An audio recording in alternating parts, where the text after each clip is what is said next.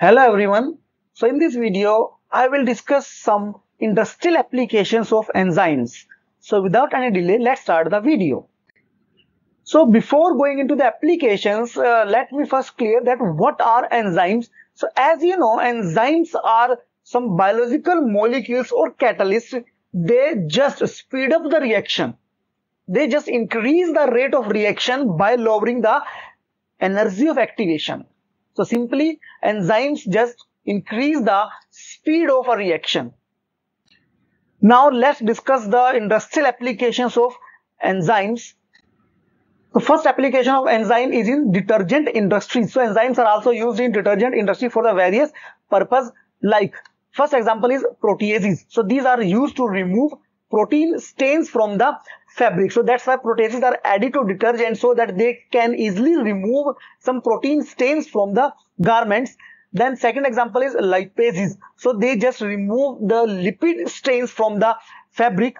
Then next example is cellulases. So it digests the small fiber that sometimes arises in the fabric. So these cellulases, they just digest these small fibers. Next example, amylases. So they are used to remove the starchy stains from the fabric because these enzymes, they digest the glycosidic bonds of the you can say this starch and hence remove the starchy stains. And next is mayonnaise. So it is used to remove the mannose stain from the fabric because it hydrolyzes the insoluble mannan into the soluble mannose, and which can be easily removed from the fabric. So these are some applications in the detergent industry. Second, the use of enzyme in the food industry. So here are certain examples, like first is rennet. So this enzyme is used for the milk clotting and in the cheese making process. Second example is lipase. So they are used to enhance the flavor of cheese. Next is lactase.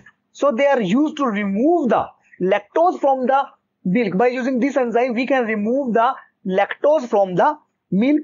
Another example is pepine, and this is used to tenderize the meat. So in the meat industry, this pepine is used, which is used to just, you can say, soften the meat.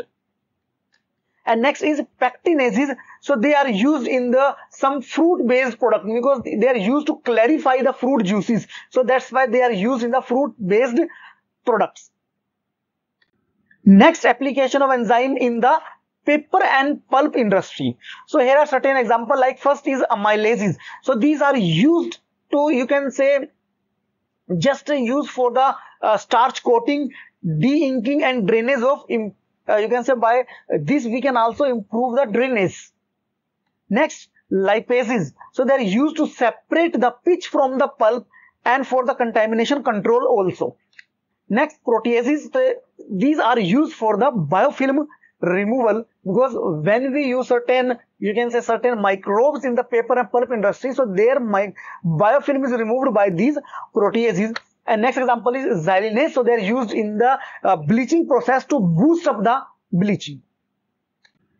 The next use of enzyme is in the beverages industry. So here are certain examples, like first amylases. So they are used for the clarification of juice, and you can say just to make the low calorie beer. The next example is pectinases. So they are used for the depectinization and mashing. Next example is beta glucanase. It is used in the mashing process during the formation of beer. Next, that is acetolactate decarboxylase. So they are used in the maturation process of beer. And finally, the lactase, they are used in the clarification and also to enhance the flavor in the beer. Next application of enzyme is in the textile industry. So here are certain examples, like first is the cellulase. So they are used in the denim finishing and cotton softening. Second, lactase, they are used in the bleaching process.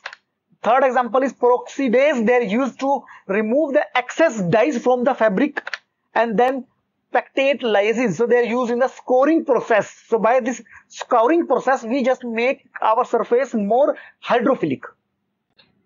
Now next, the use of enzyme in the leather industry. So generally in the leather industry, we perform certain tasks like soaking, which is used to improve the water uptake.